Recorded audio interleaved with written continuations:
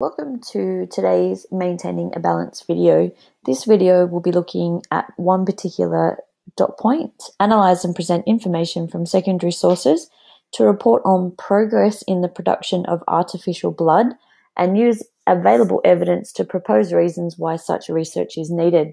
So this video is just a little bit of an introduction to what artificial blood is, give you an idea of a couple of the different things that are currently being done in the production of artificial blood. What are some of the advantages of artificial blood?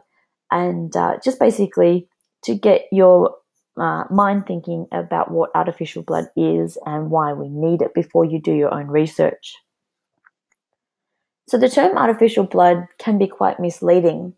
As we know from our research so far in the Maintaining a Balance topic, blood has many different functions, while artificial blood or blood substitutes are only designed to carry oxygen and carbon dioxide.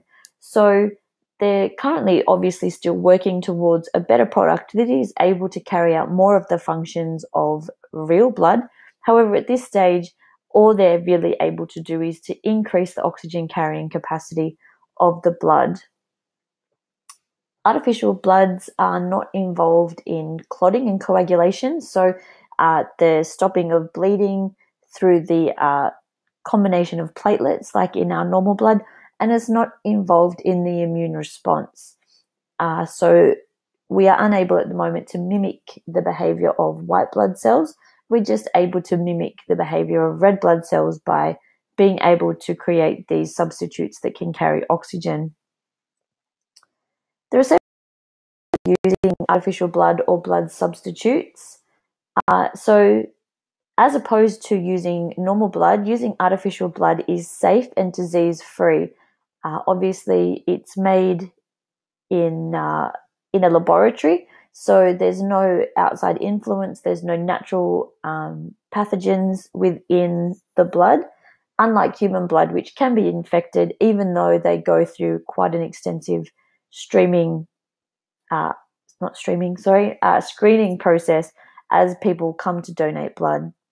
Also free of allergens, so people who have allergic reactions to certain different things don't need to worry, as there are none of these allergens in the artificial blood. The blood does not need to be refrigerated for storage, unlike normal donated blood, and can be kept for long periods of time.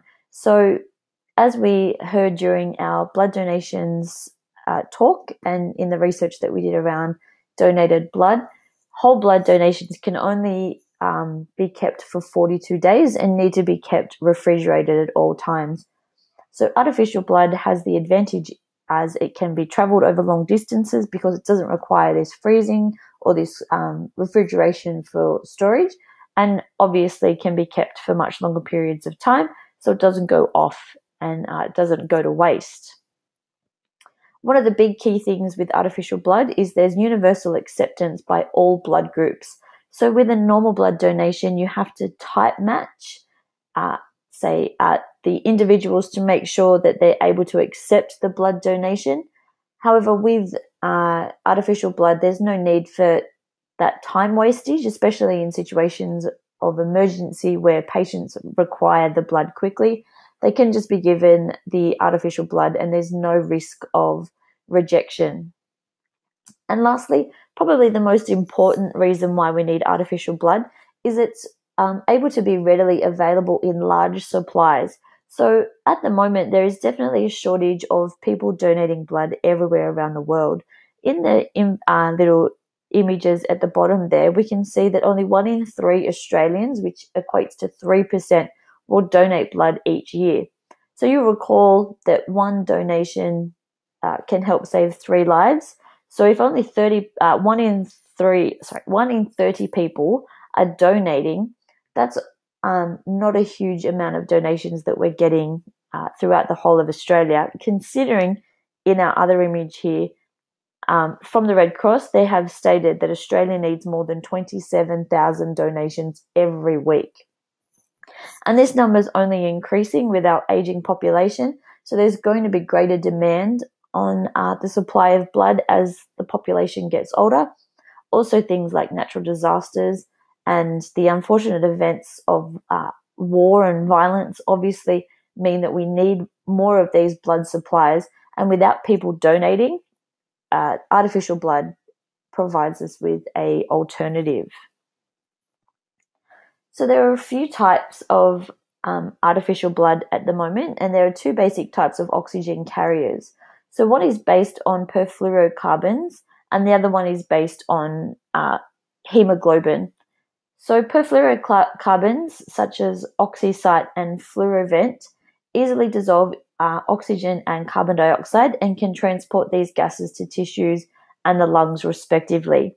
So basically, these chemicals are injected into the blood, and as we can see in the image there, the size of the perfluorocarbons in relation to the red blood cells is they're quite small, but they're able to dissolve the oxygen and carbon dioxide, take them wherever they're needed.